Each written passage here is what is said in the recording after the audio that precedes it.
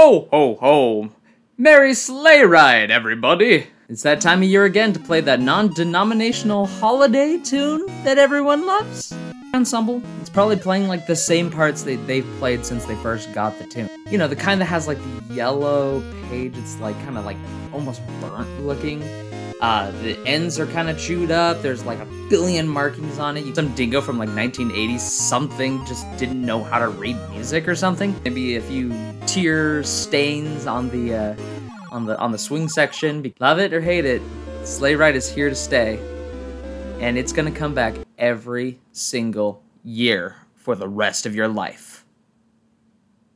Now, cut to the first cornet part, right? Herein lies one of the most iconic things in the entire piece of Sleigh Ride by Leroy Anderson. The horse whinny. Fun? Yeah. Anxiety-inducing? Yeah. How do the pros make it sound so incredible?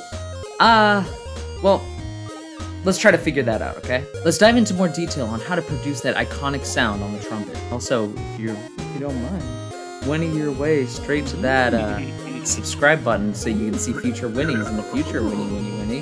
That wasn't as creative as some of the other ones I've done. Look, it's my Sleigh Ride tree. Okay. Isolated on its own, it's really, really fun to play. You can even say for some people that it's a novelty trick to pull off for a bunch of friends or family. Sometimes I do it just to get the attention of some of my younger students if they're kind of dozing off in the middle of a lesson. So how exactly do you pull it off? Well, I mean, it says it in the music, you half valve it. Kinda? Well, let me explain. Let me grab... Of course I forgot my trumpet. Luckily it's back here. How's your day going? Mine's good. You know, I do these videos folding my legs on the couch. To get to the nit and gritty of how to perform a horse whinny, you need to know that when you push down different valves, they're gonna have a different kind of timbre to it. Timbre meaning the character of the tone that comes out. So for example, I mean, if you go, let's say one valve half down, it goes like this. While you do two, or three,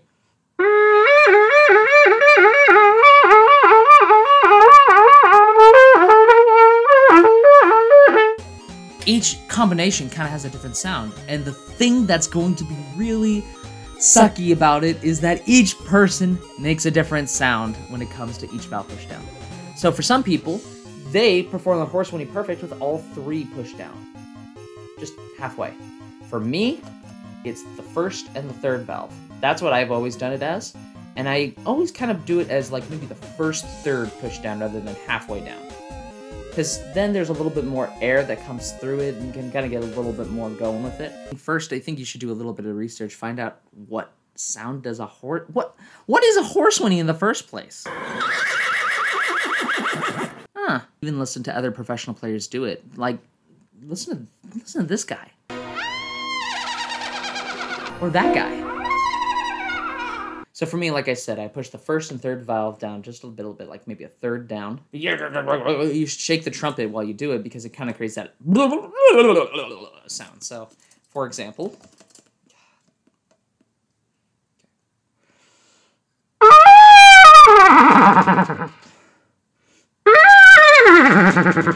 Something kind of similar to that. It could be as drawn out as you wanted it to be. It can be as short as you want it to be. It could be sweet and poignant, or it could be like really dramatic, like a really angry horse.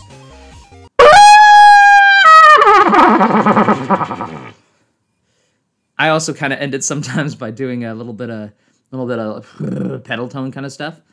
That looks kind of weird, doesn't it? But that kind of adds a little bit more effect to the very end of it, just because, you know, it's just a horse goes, you know. Good horse impression. Go into a practice room, go ahead and practice different kind of variations of it, see what works. I know that a few people actually work on this way. They grab like a pen or a pencil, and they put then you put it like in between the second and third, kind of similar to this. Then you push down the valves, and you see it kind of has that half valviness to it. And they use that, and then they go ham. So it sounds kind of like this.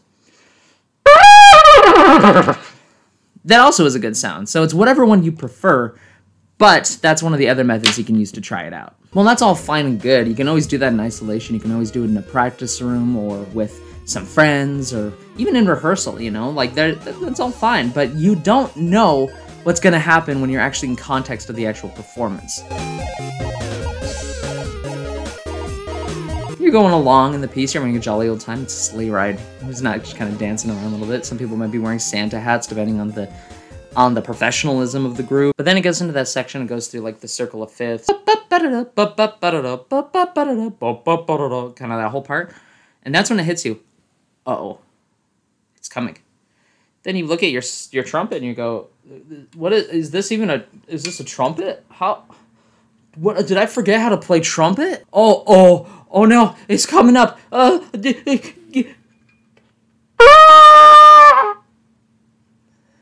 no, I screwed it up.